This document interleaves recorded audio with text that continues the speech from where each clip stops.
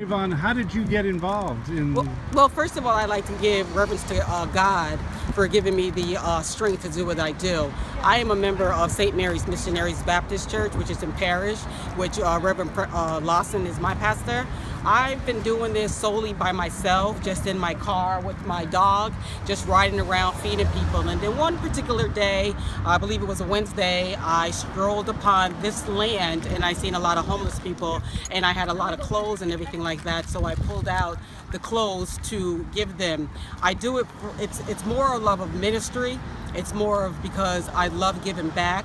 I do it basically because I'm thankful to God for what I have, and I would like to be able to help those people that don't have with resources to help them get off the street, whatever they may need, and provide them with, you know, clothes and everything like that, and let them know that somebody does care about them and is not looking for any gratitude or anything in return, just to do it for the love of God.